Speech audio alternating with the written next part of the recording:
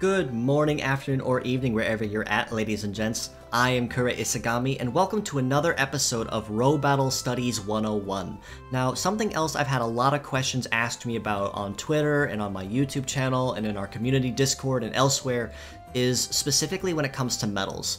Which one is useful? Which one should I use? How can I determine a good medal from a not-so-good one? Which one matches my team, and why do certain medals work differently than others? Well, in particular, and to answer that quickly, it's all because of the nature of the medal.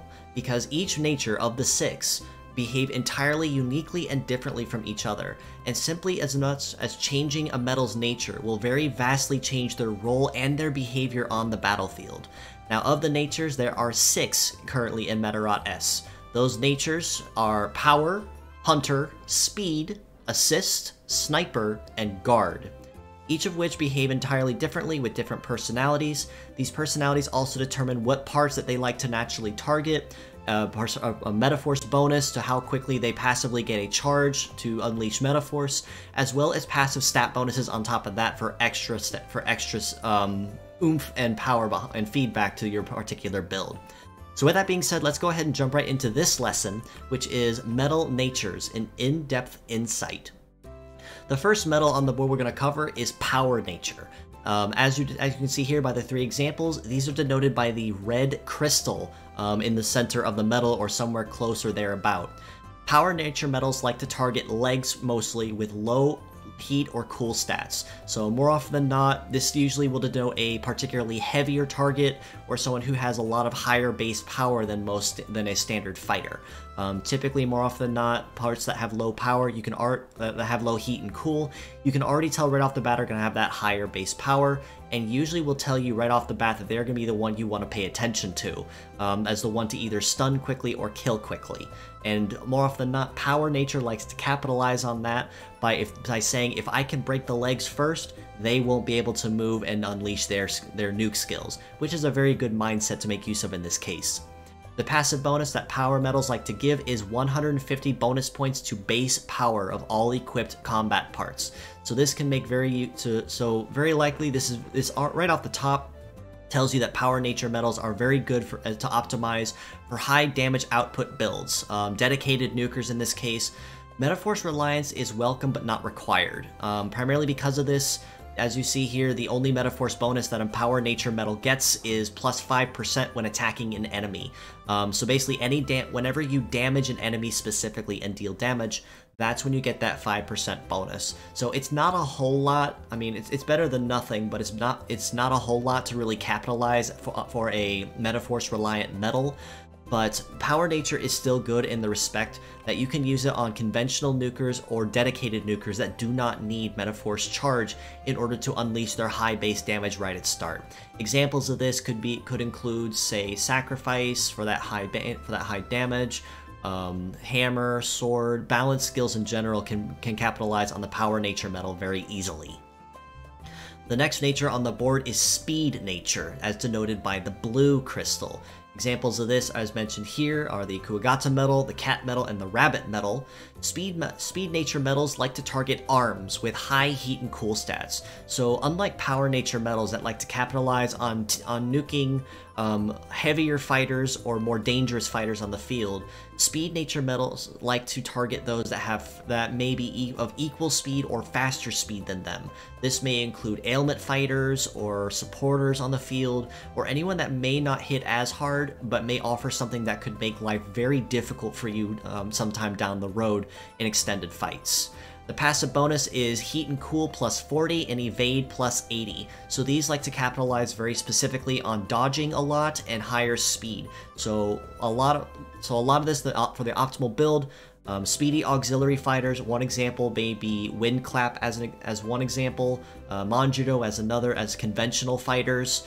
Flight or Sea Legs I would honestly recommend as a best fit for Speed Nature medals, because you can then capitalize on that bonus to your Evade, which Flight Legs and Sea Legs already have a very high natural stat base in, as well as the heat and cool balance to help ensure that you can get that extra speed bonus to guarantee that you can outrun even the speediest enemy on the field to either get that buff going or guarantee that you can get that ailment up before Stat Cleanse or someone else can get in the way.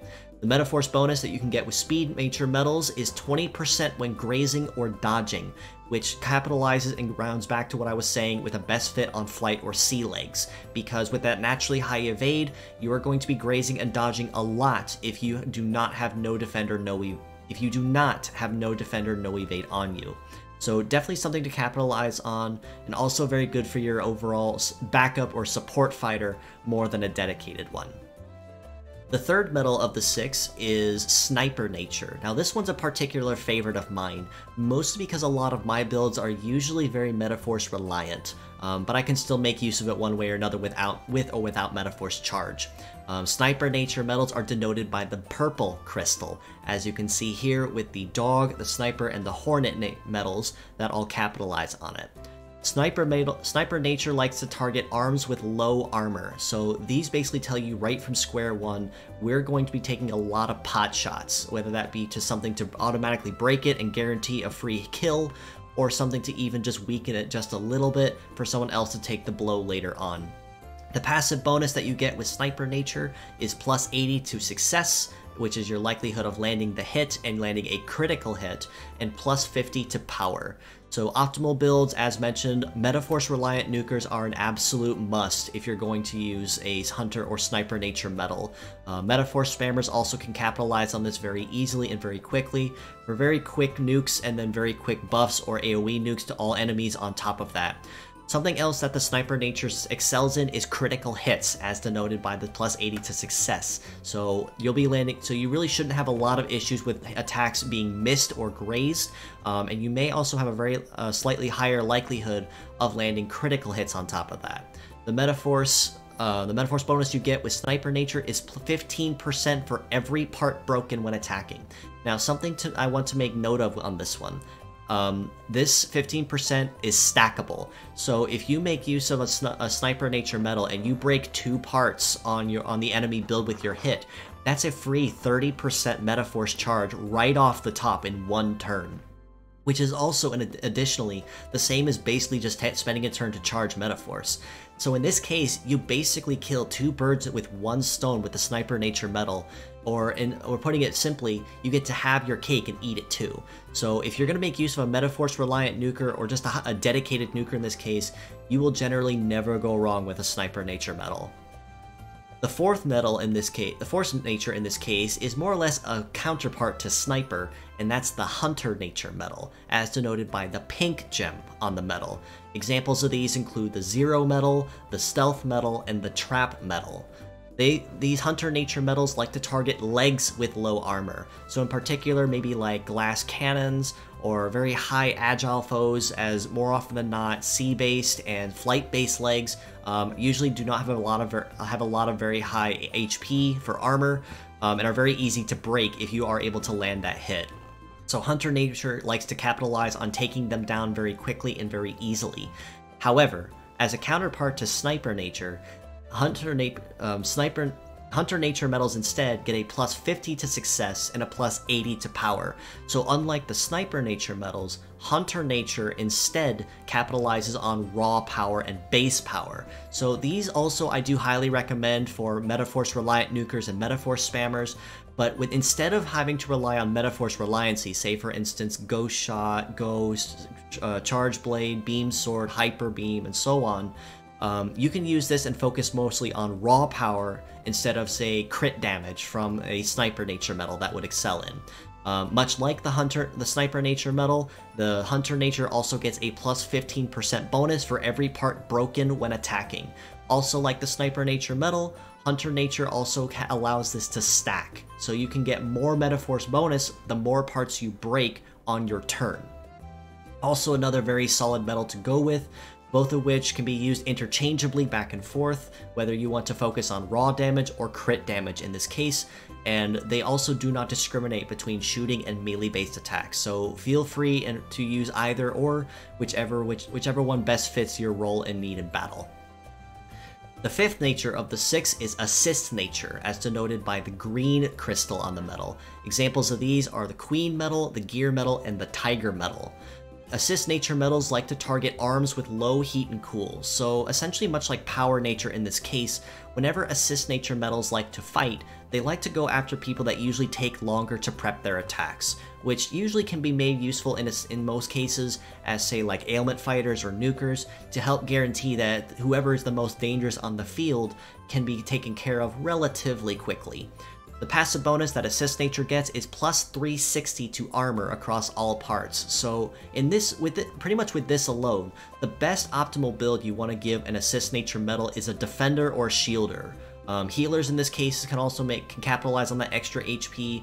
Supporters that can as well, because that extra HP can help capitalize and guarantee that they have that extra amount of tankiness to guarantee and confirm that they won't go down very easily or be very easily crippled if they do end up having to take a hit.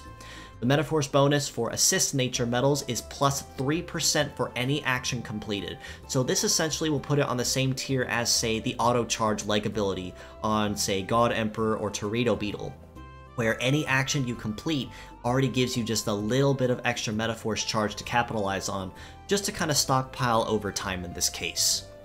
And then last but most certainly not least, the final nature covered is Guard Nature, denoted by the Cyan gem in the middle of the medal. Examples of these include, as shown, the Aegis medal, the Monkey medal, and the Snake medal. Guard Nature medals like to target legs with high heat and cool, so much like the Speed Nature medal, Guard Nature likes to capitalize on taking down the faster or more pesky of the enemy of the foes on the enemy side. This can include ailment fighters or supporters to guarantee that they can take them out relatively quickly before things start getting hairy for you.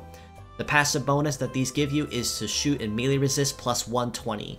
So much like the Assist Nature in this case, the best way to capitalize on a Guard Nature is for defenders and shielders, or just your tank in general, because shoot and melee resist do capitalize on giving you that extra likelihood of reducing damage by even just a little bit, and sometimes even just that little bit of damage reduced can be the difference between you losing a part and you just barely keeping it to live and defend another day. Metaforce bonus that you get with Guard Nature is plus 5% when defending or guarding. So say if you put a defender on the line and every blow they intercept, whether they tank the blow or nullify it, that's a free 5% fill to their Metaforce charge gauge right off the top. So also very good to make use of in this case. I'd say I'd capitalize Guard Nature for defenders and tanks more than Assist, but in this case you could probably capitalize on either very interchangeably. Now, overall and closing thoughts on medal natures, as mentioned before at the start of this lesson, different medals offer different bonuses. Natures vary per medal, each entirely different from the other. So even among same nature medals, say for instance Lion and Kabuto both have the same nature, they both behave very differently, and thus will give you two completely different behaviors and personalities while on the field. So don't be afraid to explore and experiment to see which one best fits what you need to do on the field. Capitalize on the high points of each medal. As mentioned, each one gives a particular bonus. That bonus is usually what gives you your clue as to how to capitalize and use the medal the best and most efficient way possible. Power Nature medal, for instance, is for raw power for nukers, Hunter or Sniper for Metaforce Reliant, Assist or Guard for your defenders or your healers, and so on and so forth.